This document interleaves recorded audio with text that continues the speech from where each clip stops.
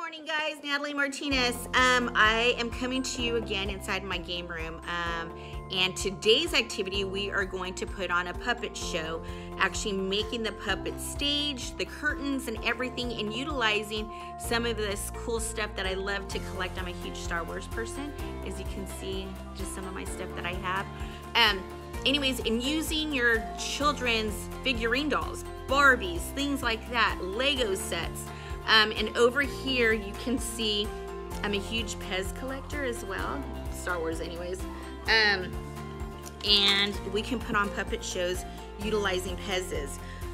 I know my daughter is a huge LOL fan. You can utilize these as well.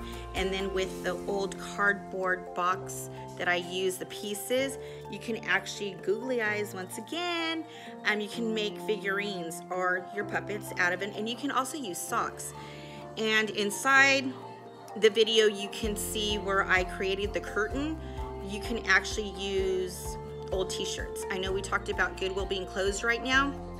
So with that being said, with the t-shirts, you can use them as your screens to cover up and close, open curtain, things like that. So anyways, I hope you guys enjoyed this video. See you soon. Bye.